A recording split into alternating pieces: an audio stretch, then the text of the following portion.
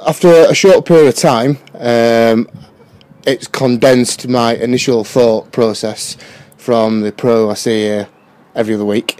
It's condensed it right down and simplified it to what I was probably doing as overthinking. Having seen the way it makes thinking and psychology practical with the coloured squares and the actual practical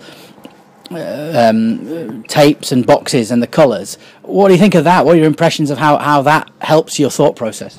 Well, it allows you to write down your thoughts and put them all down on paper, so to speak, and put down your own thought processes and how you would envisage shots to the outcome and swing, and it allows you to think about what's going through your own mind, get it out onto black and white and follow it through in the golf swing.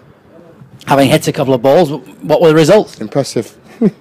What do you think this will be something that you'll incorporate into your game now? Absolutely, yeah.